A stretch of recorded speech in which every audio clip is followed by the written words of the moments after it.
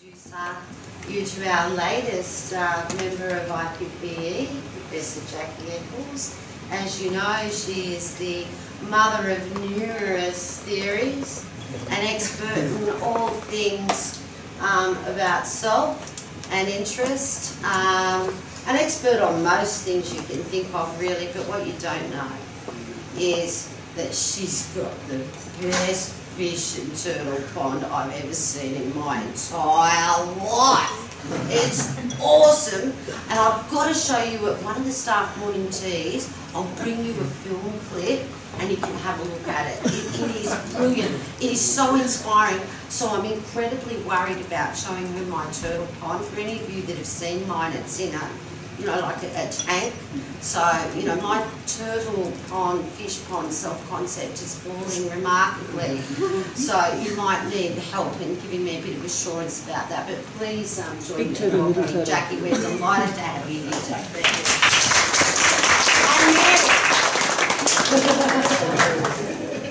I'm delighted to be here today, and I want to talk about something that's different than, if you're familiar with my work, you probably are not, you're less familiar with this line of work that we've been doing for the last 10 years, because I'm not very good at getting things published or getting things out, written up. And I'm talking about this work because I'm hoping it has some relevance to some of the work that you all are doing on Aboriginal youth. And so let me just take you through it, and I can take questions along the way, that's fine. I don't have any need to get to the end of it, so I would love to have conversation, as we go. So my goal today is I want to look at social group memberships. I've gotten very interested in social group memberships. I was always interested in gender, but I've now gotten more interested broadly in social group membership and how that gets under the skin. So I'm interested in thinking about it as a broader social context for development and identity formation. And I'm in particular interested in those characteristics, those social categories that have stigma attached to them. And so there's evidence that they're linked to differential treatment in the world that the kids are growing up. And African American youth in the United States is certainly an example of that, of youth that experience discrimination based on their social group membership throughout their lives. And so I'm going to talk a bit about that, and then I'm going to present some data that we've been gathering on the topic. So I want you to think about race and ethnic identity as both a personal and a social identity. And I'll say more about that in a minute. I want you to think about it as an experience of racism. So when I use the term race, I'm not meaning biological race, I'm really meaning racism. Or what it is to live in a world that is racist. And I'm trying to think about how these two aspects interrelate to help us understand many things, but today I'll talk about school achievement. Now, what do I mean by distinction between social and personal identities? Now, the distinction I'm making is that social identities help us belong, personal identities make us stand out. So if you could sort of think about it as fitting in and standing out. So social identities are those identities that help us feel like we're part of a group. Personal identities are those things that make us feel like we're unique. And when Erickson talks about identity, he's talking pretty much about personal identity rather than social identity. So, as I said, this is part of the person's the part of the person's self-concept that derives from their knowledge of and attitudes towards members in a social group, coupled with the value and emotional significance attached to that membership. So as kids are growing up, they learn a lot about social categories. They learn about the stereotypes associated with categories. I don't think that's identity. I think it only rises to identity when it becomes very important to the person's self-concepts. So it becomes part of their core. Social identity is the part of the collective self that defines the individual in terms of their shared similarities with members of the group that they are identifying with, so that they share things in common with other members of that group. It's also, as I said, a function of relatedness and membership. And it includes, you can have a social membership, you can have a social identity for the very same things that you have a personal identity. So I'll give you an example of that. So for example, when I think about jock, You all know the term jocks, right? Okay. So one can have a social identity as a jock, and those are the people who run around wearing the appropriate clothes. It's a big deal for them to be identified with being a jock. You can also have a personal identity as an athlete, and in fact totally eschew the social identity of being a jock. Your being an athlete is something that you think is relevant to you, makes you different, and you probably aren't going to be wearing all those clothes. In fact, you may go out of your way to show that you aren't like the jocks. Okay, so the function of these identities, the difference between these identities, social and personal identities, have to do with the meaning of the identity to the individual. Okay, now, I'm a developmentalist, and so what I'm interested in too is how these social identities vary over time and context. So we have many identities, and a given identity will be salient, more or less salient than other identities over different periods of our lives and over different periods of the day. So right now you are all behaving appropriately for an audience identity as an academic.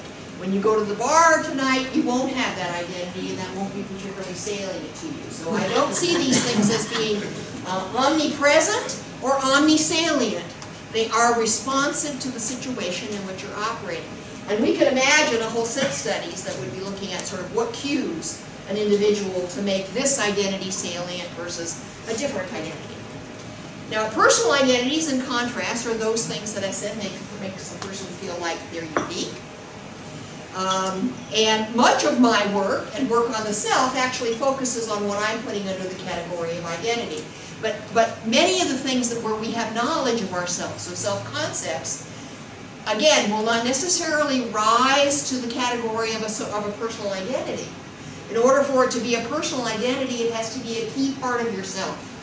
So you could have very good, you could know lots of things about yourself and have self-concepts and attitudes towards yourself in lots of different areas, but they wouldn't necessarily be part of your personal identity if they're not part of what's core to who you are. So two that are critical within expectancy value theory, which is more similar to what you all would do, would be ability self-concept, which would be the me-self, and values, goals, aspirations, and possible selves. So it's another literature that sort of taps upon this idea of personal identities. So how might social impersonalities affect behavior and achievement? And I'm going to argue, given that I'm coming from an expectancy value perspective, I'm going to be most interested in looking first at these self-concepts and values and goals. So essentially, I'm a boxologist, so I turn everything into boxes. And as you can see, so I have personal identities and social identities. When I think about personal identities, I think about things like self-concept, self-schema, future possible selves, values, goals, aspirations.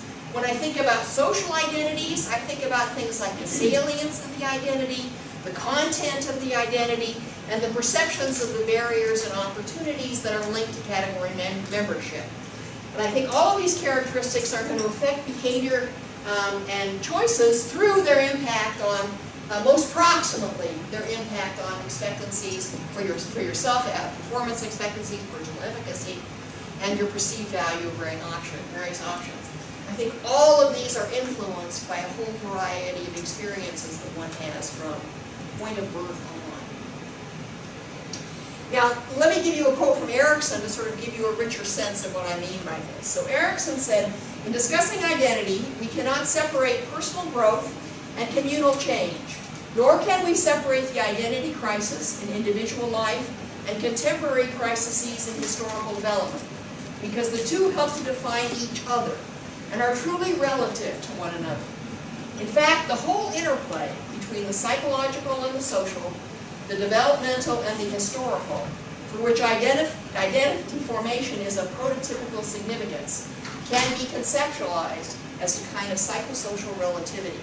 Now, what's interesting is he said that in the 60s, and it sort of faded away, and now it's directly relevant to what we're thinking about today.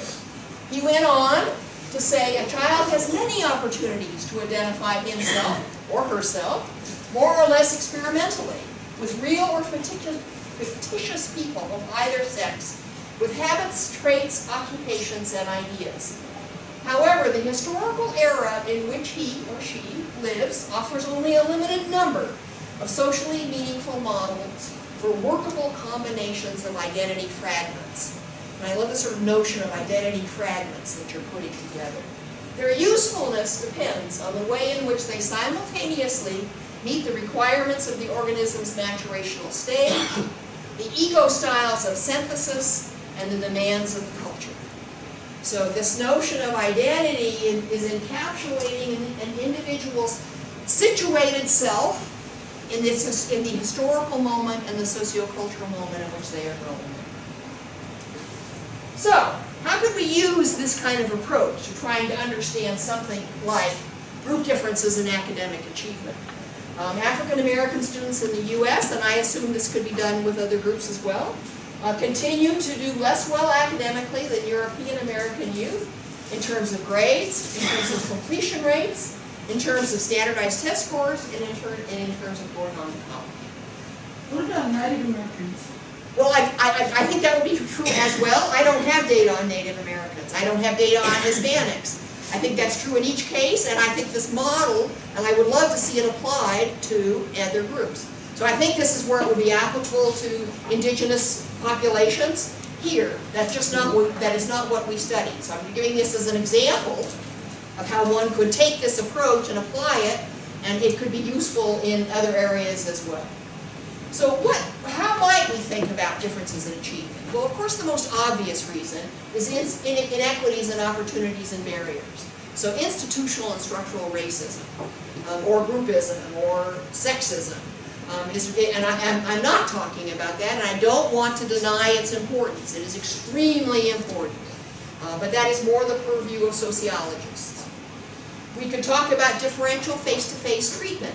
This is where face-to-face discrimination would come into roles. That gets more into the realm of what psychologists look at. And we could look at the psychological processes linked to personal and social collective identities. And there are many of these, so I'm just going to give you two as to show you an example of how we've gone about doing this work.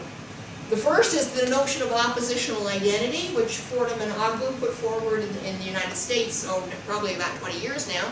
And basically that says, look, an individual may choose not to value and engage in those activities that are most valued by the dominant group because they don't think they will pay off for them. That's sort of the basic notion of oppositional identity. So in response, you form a different identity. You say, that's not for me. I'm not going to do that. I'm not going to incorporate and take in that identity that the dominant group says is important. So Ogbu talked a lot about that in terms of educational outcomes. Claude Steele then talked about stereotype threat, which is if you believe that the people in the group think you cannot achieve in a given area, you may then, that may elicit anxiety anytime you're in a situation and that group membership gets brought to mind and can undermine your performance. So those are sort of two different theories that have been put forward. So they're both powerful theories. The evidence for both of them is quite mixed, and I'm just going to show you how we tried to look at it. We don't find a lot of evidence for either of them, and I want to focus more of my time talking about other explanations. So, the notion of social identities also gives us a powerful tool in trying to make sense of meaning making. So this is now a third way that one can come and look at these kinds of identities. This is much more the way that anthropologists are looking at it, the way people in various critical theoretical perspectives are looking at it. But social identities give us a window onto how a person makes sense of their experiences. So they can explain other people's behavior towards them through a lens of social identity. And that may be helpful in buffering discrimination, that may be helpful in forming other kinds of ways that you could create support or bring movements to try to change the government's responses. Okay, so let me go to my data. So this is a study, this is the Maryland Adolescent Development and Context Study. These are some of my collaborators. These are some of my funders. We've been doing this study now for 20 years. So the sample, we picked a county in the United States where the socioeconomic distribution was as close for African Americans and European Americans as possible so that we could isolate the effects of identity from the effects of income. In many, many studies, if you took just a random sample, or if you took a sample of African Americans and European Americans, they would differ dramatically in their socioeconomic status. And that is extraordinarily important, but it makes it hard for you to isolate these processes, these psychological processes, because you won't be able to tell whether it's poverty, social class, or whether it's race or ethnicity that are driving these forces.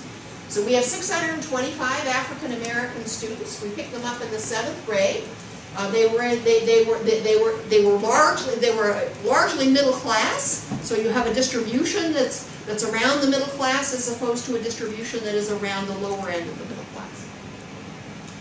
We did face-to-face in-home interviews, self-administered questionnaires, open-ended telephone interviews, and repeated intensive interviews with a subset. So I have tons and tons and tons of data. I'm only going to talk about it a little bit today. We got them started in the beginning of the 7th grade. That says 3 years after high school. We've now gone back twice, and they are in their mid-40s, and we have information all the way through their mid-40s. So study 1, I just want to go back to these ideas, and I want to go through this very quickly. These ideas link to stereotype threat and to oppositional identity. So I want to look at this notion, both of these ideas, both stereotype threat and Ogbu's notion talk about the groups maybe differing in the value that they attach to education.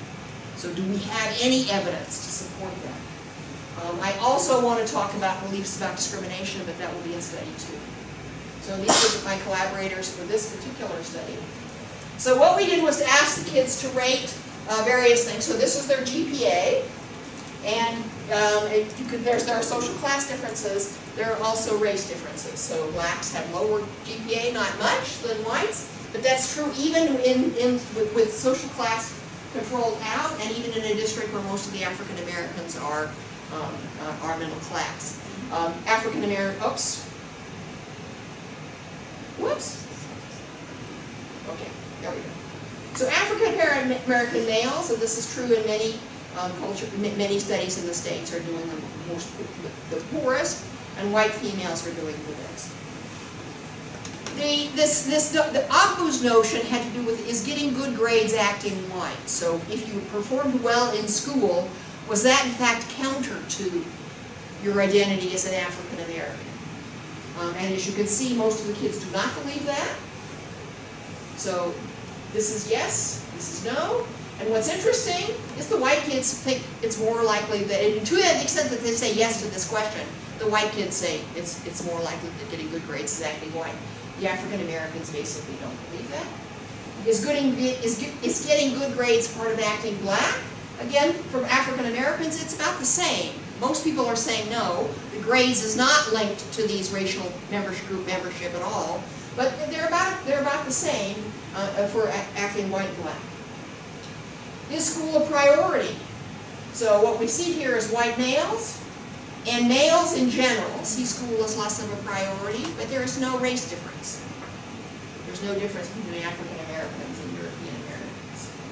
And if you aggregate up to a higher level scale, you can see that the blacks are actually saying that academics are more important than the white European American students. We also gave them possible cells. How many of you have used the possible cells measures? No? So you ask them, name 5 things you'd like to be true. They're 7th graders. Name 5 things you'd like to be true of you when you're in high school. And then we record those. So these are percentages. And you can see that by and large, academic competence is the most important characteristics that they will list when it's unsolicited. So you have to say, what do you want to be true of you in 5 years? Doing well in school is the most common answer that these students give in the 7th grade. And no difference based on either gender or race.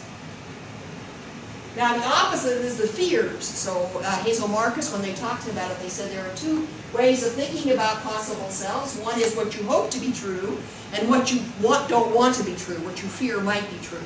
And those 2 together are very motivating. So if you both want to be something, and you definitely don't want not to be that, that will be very powerfully motivating. And again, you can see that while academic incompetence was not the most frequently mentioned, it's right up there. It's the second most frequently mentioned for all of these kids. So they essentially want to have interpersonal competence and academic competence. So there's no evidence in this population of anything like disidentification. Now what about stereotype threat? Well, how many you know the literature on stereotype threat? Okay, that's a lab task.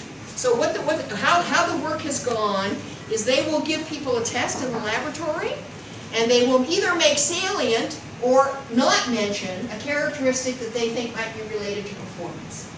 So if it's a performance on a math test, and you're a girl, they'll have you write your name down and check off a box saying female, and you'll take the test, and you'll find that females in that condition do more poorly than females who are not asked to identify, and more poorly than males. And they've shown this now with lots and lots of different group memberships. So if you make salient your African Americanness and you have to take a test, you will do less well than if they didn't make that salient. So a lot of the speculation about it is through self-consciousness and anxiety. That what must be happening is when you have to check off that box or identify yourself, that makes you anxious because you know what other people think about you. So that's the way the theory works. You know they think you're going to do less well. That potentially makes you anxious, and therefore you do less well. So it's a kind of self-fulfilling prophecy. Do we have any evidence of that? So we measured self-consciousness, and what we find is that white females are showing a lot of self-consciousness. It's mainly a gender difference within each group. So in both cases, the females are reporting more self-consciousness than the males. It's not a group based on African American versus European American. Test anxiety. Again, it's more of a gender difference than it is a race difference. And what's really interesting is look at those white males. They really have no test anxiety, or they have relatively little. They also think education is the least important, and they are doing the worst of any group. So, the other part of the, so we don't see any evidence at just frequency ratings, but part of the theory was the extent to which if you were experiencing stereotype threat, one way to deal with it is that your self-concept in that area would be less linked to your self-esteem. That's what's Claude Steele called disidentification. So you would essentially say, all right, I'm not so good at that, but I don't care. So it doesn't affect my self-esteem. So that would be another way to look at it. And so this is now predicting to self-esteem using Harder's measure for global self-esteem. And what you can see is that academic self-concept is more predictive of European American students' self-esteem than African Americans. And if you look at social self-concept, that's getting along with friends, the African American self-esteem is more predictive than it is for whites. Now in the US, this is interesting because a lot of people are saying that African American males in particular are getting a lot of self-esteem through sports. That's clearly not true here. It's actually the European Americans who are doing it. So remember that, you get those differences, but academic self-esteem is not a very good predictor for anybody. So here we've got, so this line is the extent, so what we're plotting across here is standardized beta coefficients cumulatively, so each of those is its own beta. This is for 8th grade male, black males, 7th grade black males, so the B and the M is for race and gender, and the grade is on the side. And as you can see, the academic ability is not the biggest predictor for anybody. Right? Everyone agree with that? Mm-hmm. Sports doesn't matter very much. What matters is how good looking you think you are and your relationship with your mother. So, and as far as we know, we have no reason to assume that there are any race differences on either of those. So again, while there may be some evidence of a little bit of this effect of stereotype threat, it doesn't look like it's having its main effect through disidentification or self-esteem. It may be having its effect through anxiety, and particularly in high-stakes testing. So not necessarily. Okay, so here were these two very popular theories. We don't get much evidence to support them. So let's go and look at some other. Other data. So let's look at discrimination. So discrimination can be looked at in two ways. It can be looked at in terms of future discrimination or glass ceilings. So do you think you will have more difficulty achieving whatever goals are of high value? We were looking at achieving the education you wanted and achieving the job you wanted. And that's future. And that's essentially future discrimination.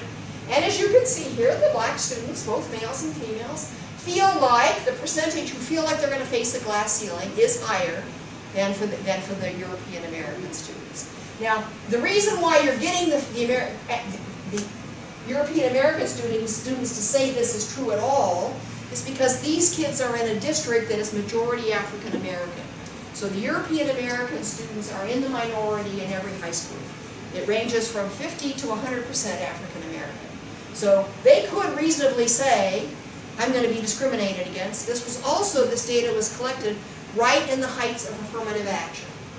So what you see here is the beginning of emergence of white anti-affirmative action. Now these are the betas for looking at a variety of outcomes. So I'm just showing you this so you'll remember it. So this is essentially the Lisrel coefficient of perceptions of glass ceiling on change in each of these outcomes from the 7th through the end of the 8th grade. So that you can see this belief in a glass ceiling has no effect on the value they attach to school, no effect on their self-concept of academic ability, no effect on their GPA, no effect on their mental health.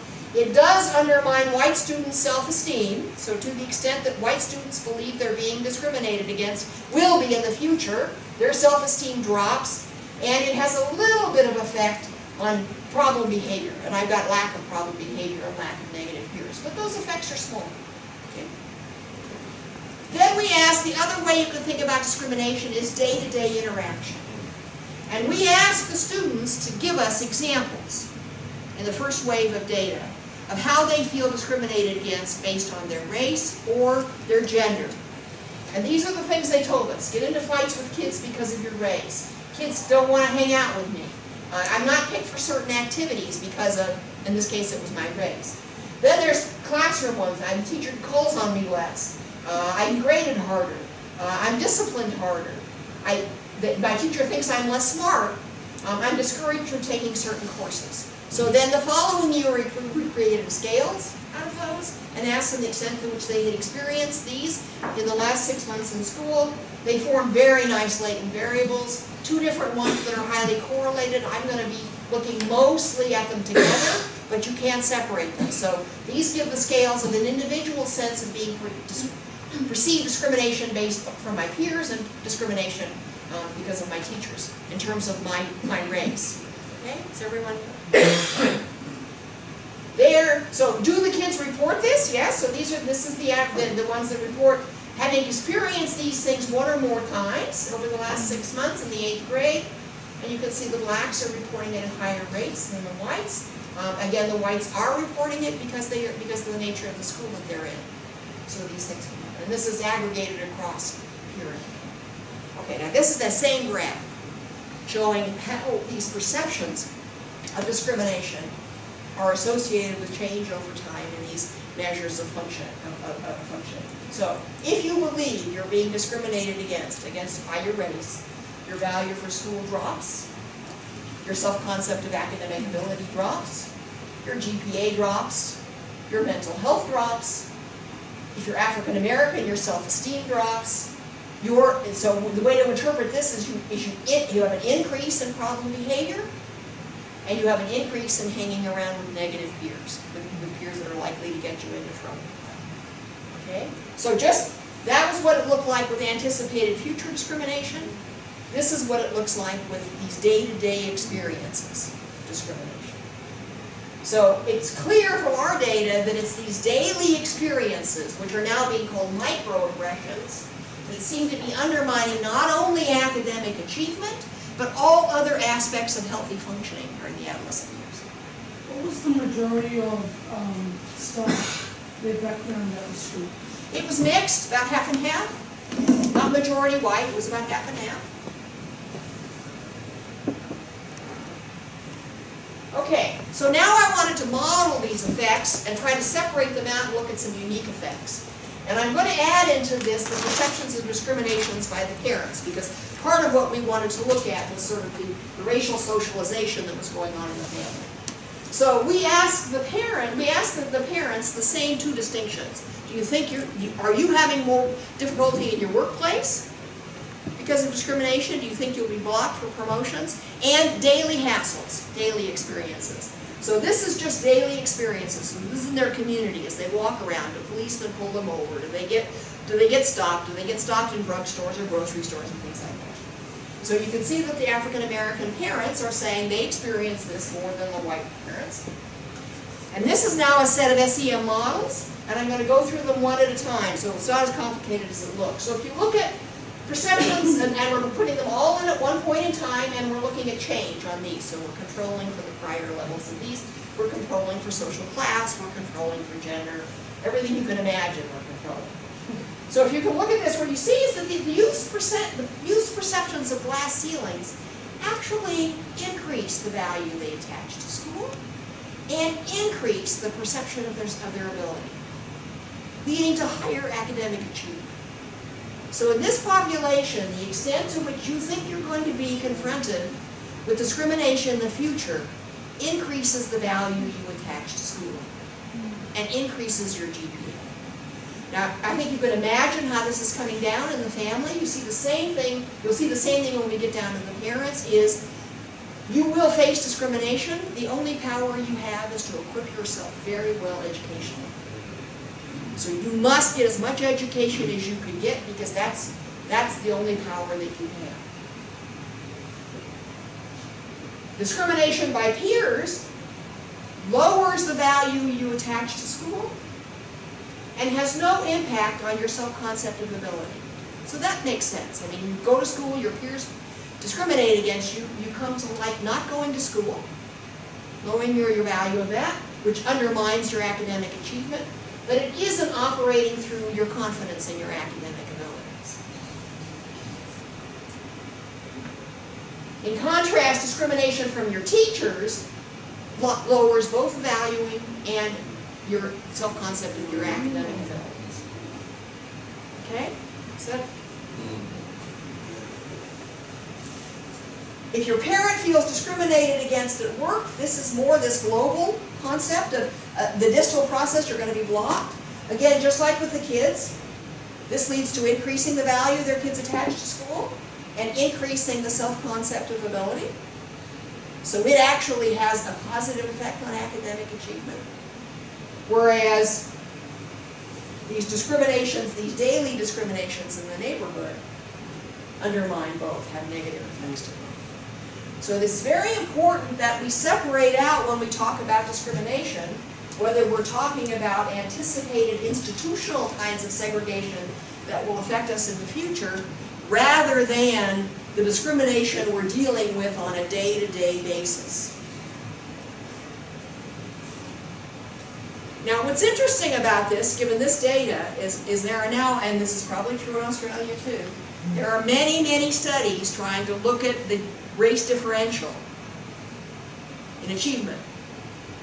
None of them will put on a question asking about discrimination. When in fact our data says when we put that in, that's the single biggest predictor. That's what is explaining it. But they don't want to put it in for a variety of political reasons. You can imagine what they would be. All right, now, we also wanted to look at identification, because I was just talking about at the beginning. What is this? What about social identity? Let's get social identity in here. So what we did is we asked a variety of questions about what is the meaning to you of your racial group membership. And I can show you, we have lots and lots of measures that capture all kinds of different ways you can think about it. It turns out to be an extremely complex concept. So this is what we call a cultural connection. to one's ethnic group. It is, I have a close community of friends because of my race or ethnicity. People of my race and ethnicity have a culturally rich heritage. I have meaningful relationships because of my race and ethnicity. People of my race and ethnicity are very supportive of each other. So to endorse this, you're saying, I'm situated in a good socio-cultural setting because of my race or ethnicity. We've also asked these for gender. So I'm going to now try to look and see if that plays any role. Does having that kind of belief system play any role for you?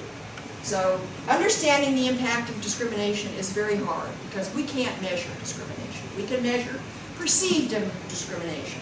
There's a big debate. Well, is that real? Well, how are we going to control for just the propensity to see the world as being discriminating? So we've tried to be as conservative as we can in these regression equations. So we're going to be predicting to 8th grade based on characteristics from either the first wave or concurrent characteristics in the kids' environment in their world. So we're controlling for family and individual demographics. We're controlling for the extent to which they are already disengaged from school at wave 1, and they're perceiving discrimination at wave 1. So we've got an initial perception of discrimination to try to control for this general tendency to say people discriminate against you. We're going to put the adjustment indicator from wave 1 in, so we're looking at change over time. And then we're going to look at perceived discrimination in wave 2 and cultural connectedness to the ethnic group. So we're going to take those characteristics from the same wave as the data in which we're measuring the children's, the adolescents' abilities, statuses, and we're going to look at the interaction between those. So is everyone with me on the... So this is a very conservative approach because I'm already taking out of it the extent to which they really perceived they were being discriminated in the 7th grade. So to the extent that they're accurate and it's happening over time, I've actually removed that effect. So I'm only getting the extent to which they now think they're being discriminated more than they thought they were a year ago with this kind of strategy. Okay, there are graphs. So as we know, this is the prior adjustment. That's the biggest predictor, as you'd expect. Discrimination, I've already talked about these effects. That was the graph that I showed you of the literal coefficients. A connection to the ethnic group. If you have a positive connection to your ethnic group, you have higher GPA. But what we want to do is to look at this interaction. So I'm going to show you in each case the interaction. So this is the data for GPA, which is gathered from the school. Self-esteem, which is gathered from the kids. And this is ethnic groups' esteem, and that's the extent to which you think your group is proud of its existence. So it's a perception of the esteem of members of your group for being members of the group. So here we have a significant interaction. What does it look like? All right. So this is the level of perceived discrimination. This is changes in GPA. And you can see that if you have low connection, that's the group that is experiencing drops in their GPA as they feel like they're more discriminated against. This is the group that has high connection to their group. No drop. So discrimination is not undermining that group of kids' GPA. Or in other language, having this sense of connected to one ethnic group is a protective factor in terms of GPA. What about importance attached to school, utility value of school, or self-confidence beliefs? And this is in math, this is in school subjects. So we get the interaction for your self-concept beliefs. Again, lovely crossover effect. So if you feel like you're being discriminated against, your self-concept goes down to the extent that you're being discriminated against. So the change in self-concept over time is larger, the larger discrimination you feel. But that effect is almost totally buffered by this identification with one social group. Okay, so that's the line for the group that has high connection. That's the line for the group that has low connection. Perceived friends have positive, so we asked the kids to tell us about the characteristics of their friends. And we had lots and lots of things that they could tell us. They factored in two very nice factors, which one was I have friends who are socially appropriate, essentially. They're committed to school, they go to church, they do what their parents tell them, they don't get in trouble, those things. And then we have the negative characteristics, which is they get in trouble. So it is all the items that have to do with they drink, they smoke, they lie to their parents, they skip school, etc. Now, what you need to understand developmentally is in this group, the percentage of friends that have positive characteristics drops over time, and the percent of peers that have negative characteristics goes up. And that's just basically the adolescent phenomena of getting in more trouble when you go through adolescence. Sorry, in regards to generational discrimination, would that have an effect on that as well? It might. I don't know. I certainly do believe that we have very negative views of adolescence in general, and that those are undermining the adolescent's attachment to the larger society. I firmly believe that, and have done that in other studies. I didn't test that here, because these kids are all basically the same age. So here we have the interaction is true for positive friends and for engagement, your own engagement in problem behavior. So this is, okay, so this is, as I said, this is a number of positive friends that you have, and you can see it goes down for everybody over the period of time, but this is most true for the kids who have low connection to their ethnic group. So the increase in the decrease in the number of positive friends, proportion of positive friends in your friendship network is higher for the kids who have low connection. So what it's showing you is that the more you feel discriminated against, the more you're hanging out with peers that are less connected to school over time, but that effect is buffered by this sense of social connectedness to the group. And now this is the increase in problem behavior. Goes up for everybody from over this period of time, but to a much greater extent if you're feeling discriminated against, and to a much greater extent if you have low connection to your social. So I don't know how many of you look for interactions, but you find 5 interactions, all of which go in the very same direction, on indicators ranging from GPA from the school all the way to kids' reports of their involvement in risky behaviors is quite substantial. So this is, this again is, and none of the measures in the national data sets are measuring this kind of social identity either, this connectedness, to see whether it's playing or not. All right.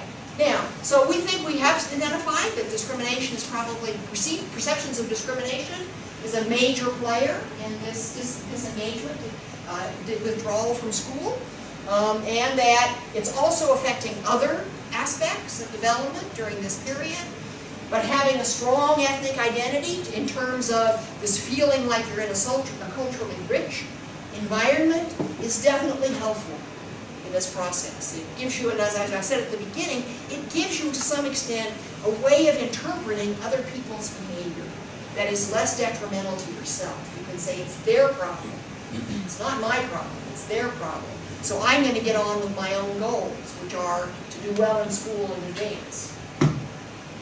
But there's no, so now let me switch and go to a more qualitative approach that we're taking. Bill Cross and other people have said there's no one way to be black, there's no one way to be any particular group. So we asked, we're taking a personal orientation to ethnic identity, and we're trying to look for naturally occurring patterns in these ethnic identities.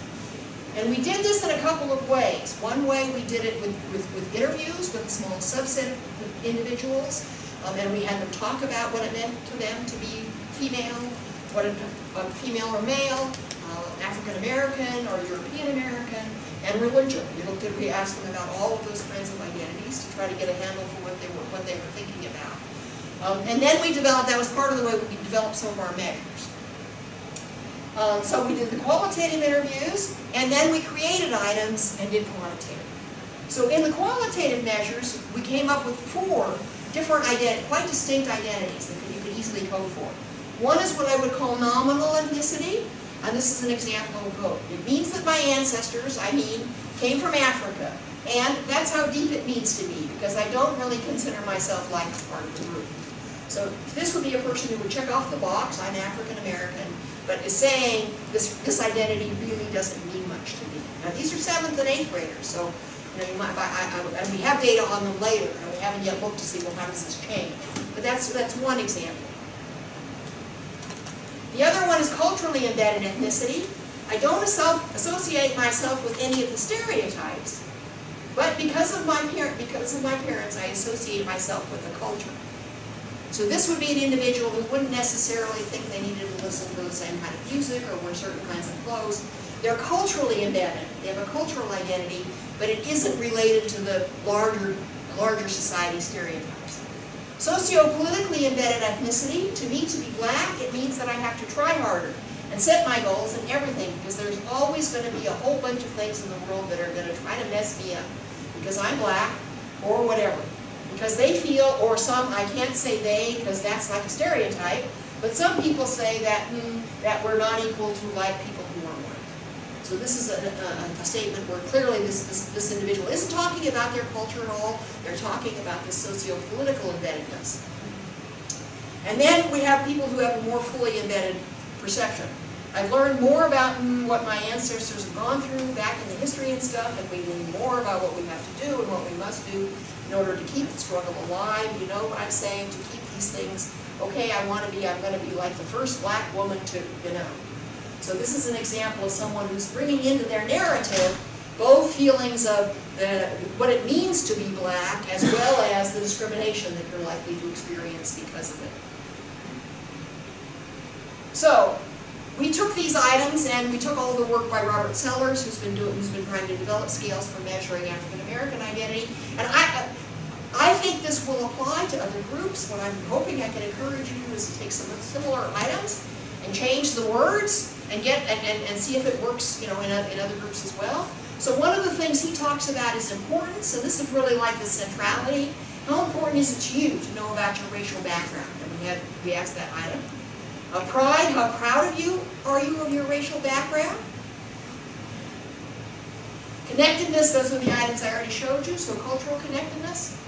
And then expectations of race-based challenges. So I'm going to talk about that in terms of socio-political connectedness. So we have these 4 items, these 4 scales, and we use clustered analysis to try to figure out how they fall out. So we get very nice clusters. I'm going to show you each one of them, but that's just to show you the range. We get clusters that represent all combinations of these 4. And this gives you roughly, that's 67, 136, 60, 163, 69, and 104. So a substantial number of people who are in each of these different clusters. So the first cluster is what we call low identification. So they are relatively, these are standardized scores, so they're relatively, it's not that they're not proud, they are relatively less proud. They are relatively less important, and they are just about at the mean in terms of connectedness and challenges. That's 67 kids. Non-salient, so this group has a little bit of pride, but relatively little importance, and the others are sort of right at the mean, so relative to other kids. Non-embedded identity, so these are individuals who give higher than average scores for pride and importance, but lower for connection and challenge. Moderately socio-politically embedded, so this is the group that is low on culture connections, but believes that they're going to be discriminated against in the future. This is a culturally embedded group that essentially has all of these characteristics but isn't worried about being discriminated against in the future. And this is a fully embedded group. So very much like the qualitative data, we were able to identify the distinct groups of kids representing different combinations of these beliefs. Doesn't matter.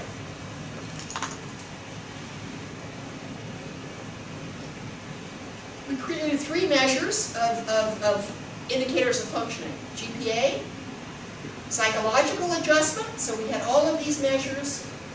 Psychological adjustment, we did a superordinate category, and they correlate with an alpha of 0.8. Problem behaviors, we have various measures of problem behaviors. Now, one of the things I'm going to tell you, GPA is pretty normally distributed. This is very right skewed, so this population is very mentally healthy, and this is very left skewed, meaning they're all pretty good kids. So So we don't have a lot of people who are at the negative end of either of these. But how do they vary by grouping? So if you look at academic achievement, the culturally embedded and the fully embedded students have a higher GPA than students who represent the other categories. This again is like the story with the straight quantitative data, but this is now using, trying to use cluster membership. This is psychological adjustment. So here the culturally embedded youth are very highly, have the highest scores, and the non-embedded have the highest scores, and the fully embedded are slightly below the mean. So this shows that there's a cost to being very much aware of the political consequences of this age group, a cost in terms of your mental health. But put that against the fact they're all very mentally healthy.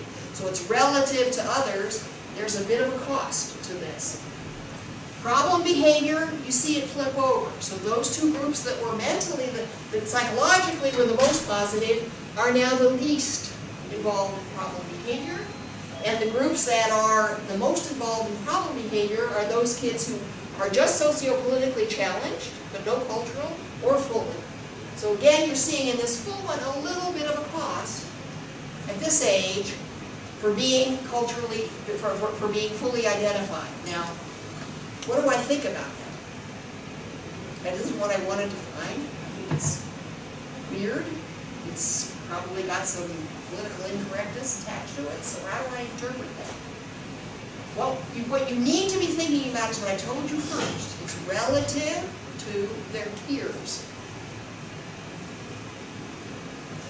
I'm going to go back to here, and you're going to see anger, and you're going to see getting involved in fights. What I'm going to argue, and the data seems to support it when I pull out single items, is those kids who are fully embedded are angrier. So what looks like a cost really could be just a very realistic assessment of the world that they're in. So they are saying, I'm mad about this. Whereas those who are not seeing that distant problem are not as sensitive to being angry.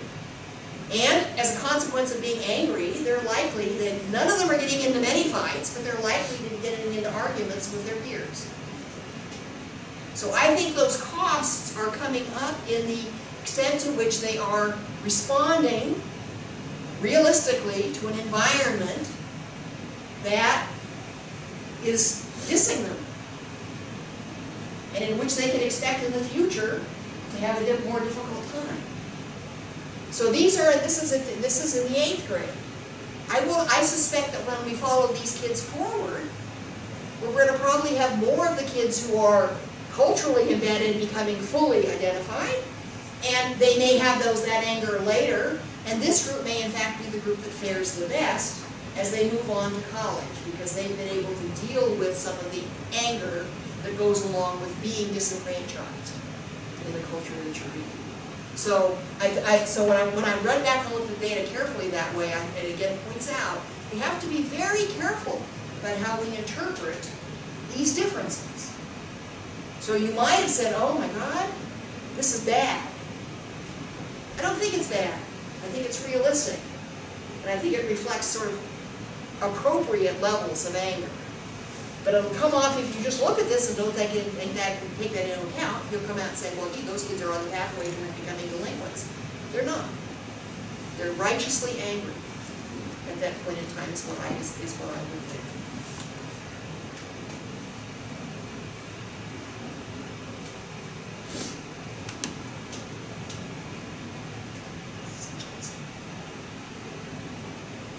So you'll have to wait for me to do the data analysis. So that's it.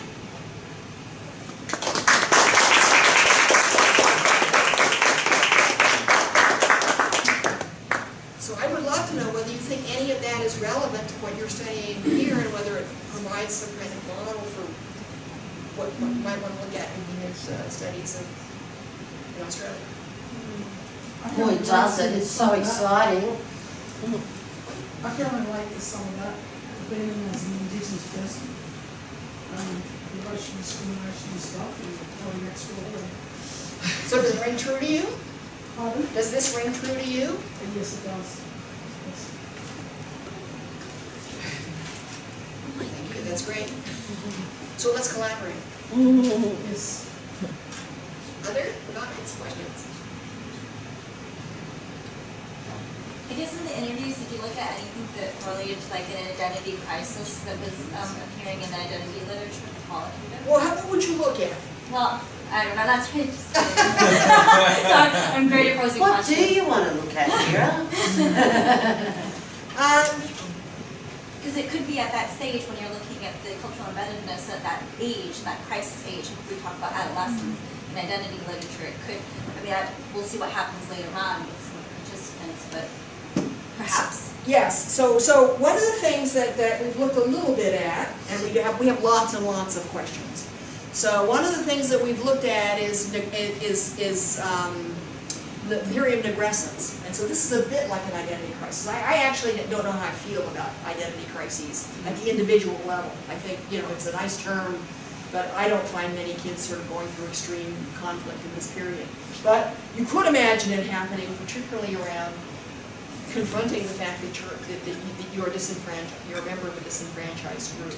So negrescence talks about what would make a person's racial identity or gender or any of these social categories, what might bring it to consciousness and make it be something you'd want to think a lot about and try to formulate your identity around it. I mean, again, like Erickson, I think part of this identity formation is you say, oh, I guess I better pay attention to that.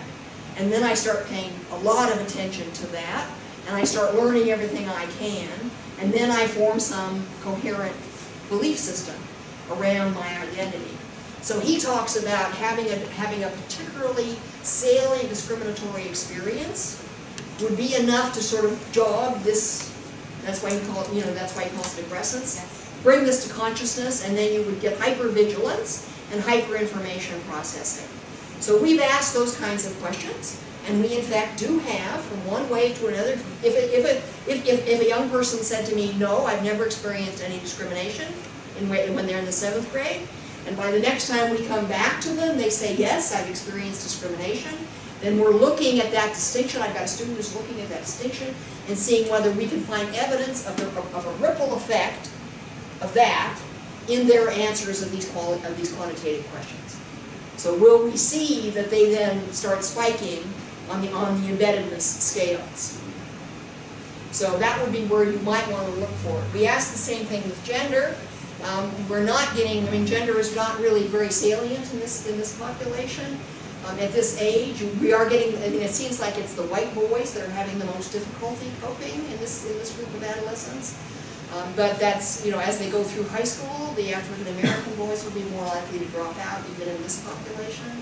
And we can begin to try to look at, some of those, see if we can find early predictors of who drops out, particularly drops out and is linked to their identity, kinds of issues. As you're looking at the data longitudinally, can you see the development of a social justice self going on from what you're... Well, we asked them a lot about that. So we have, I mean, this is a unique data set. It turned out that in this county, I mean, this is where you go, oh God, thank you. In this county, when these kids were in the 11th grade, the U.S. Million Man March occurred, which was a bringing together of African American men in Washington, D.C. to grapple with social justice. Even though it was for men, it was actually staged out of the county in which these kids lived, and we gathered extensive information from the kids on whether they were involved and how they were involved. And then we subsequently have information of every social action group they get involved in all the way into the building. So yes, I can look at sort of the emergence of that and begin to pull out cases to look at more depth. What I've been trying to do is to come, I'm a big fan of person-centered approaches. I don't like how we're doing it. I don't know the exact right way to do it. I'm doing it the way people are doing it, but I think we're erring in the direction of saying we want large groups, which I think is an anathema to the idea of person-centered approaches. We shouldn't be looking for large groups. We should be looking for interesting groups, and they may be very small. but they'll be interesting. So one of the things I've been trying to think about is how do you use all this quantitative data the way a qualitative researcher would use it. So you go in and read a whole case. You don't just look at each person's number compared to everyone else's number, but you take their whole packet of data over the years and you begin to study those as pieces of information. They're not interviews, but they are a lot of information. And I've got it from the kids and the parents. So we have the kids and the parents for all the way through high school. And you can begin to start saying, all right, now how would we, there's too many of them to read each one of them. How would we pick interesting case studies to try to go into in depth and look at exactly what you're talking about? Because I've got a quiz study, and there is salience between, because it's matched in gender, and there is the Aboriginal girls who are more culturally embedded in Aboriginal culture have a more social justice intention as compared to the males. But it's small scale, so I can't know. Well, I suspect we would find that as well. And that is in part, what we're finding is that for many of the boys it leads to not social justice but alienation. And I don't know whether that would be true here or not, but we are seeing some evidence that the girls will try to go in and will try to use it to produce positive change, whereas the boys will be more like, just what the sex difference is. There's some of each in both groups, but to the extent that there's a sex difference that would go along with what you're saying, you're finding in your small. It also depends on if they've grown up in an Aboriginal community. Yeah, We absolutely. are much more stronger identifying, well, this is from me personally, growing up in an Aboriginal community and being connected to 6 other Aboriginal communities, we are much more stronger in our cultural identity. Yeah. So we're like a hub. Yeah, And yeah. yeah. No, absolutely. I think all of this just cries out to be looked at in terms of the larger socio, context, the ecology that you're in. And clearly, the more you're embedded within a system where your group membership and your history is made salient, the more likely these identity processes are to happen. I was just thinking about some of the gender differences in girls and women and wanting to do things with their lives that make more of a social contribution. And I would have been interested to know if she had anything about sort of self-interest for the boys and the men, because it might be that the girls, they get more switched on to social justice, help our community, and the boys get more switched on to how am I going to navigate this. And we can look at that. It's not Aboriginal, but we can certainly look at United States.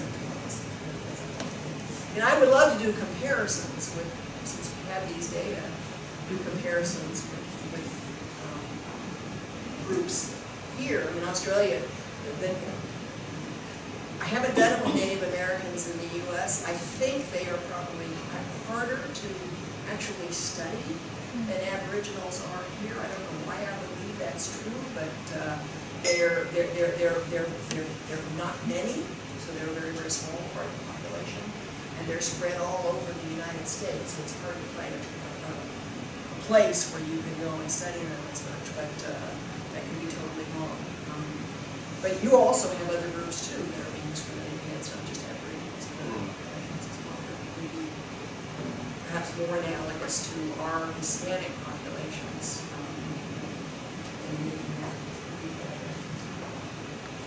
I can take you to a nice place with Flagstaff, where Mary Brigada is, who promised to take me to the reservation. Yes, that is the reservation, so not we could go there. Place to go. See, I got the beads to protect me from evil. That means this lot. Hard work. Thank you all for coming today. Can you, and Jackie, look, that was fantastic. It gives us so many insights into what's going on in the research overseas, and so many exciting leads for our research. Here I'm thinking the Indigenous program, for starters, there's about 20 studies there I've already written down notes on, as well as some of the work that we're doing with the Northern Territory Police Force. We're actually in the middle of negotiating a contract. Haven't got it signed yet, people, so don't go out there and tell everyone that yet. But we're in the middle of getting a contract signed, and it's actually about looking at institutionalised racism in the Northern Territory, which is a very important area to look at because there's violence and murders in the Northern Territory, particularly of young people, and many of them have not been properly addressed because of institutionalised racism. And it's something that needs to be addressed in Australia. So that's another area that we're looking at. And this research just gives, so many ideas on how we could investigate that. Now, I think it's time for me to return to my sick bed now, and I hope I haven't given it to any of you. I'm trying to keep away from all of you today, but can you join me in thanking Jacquelynne?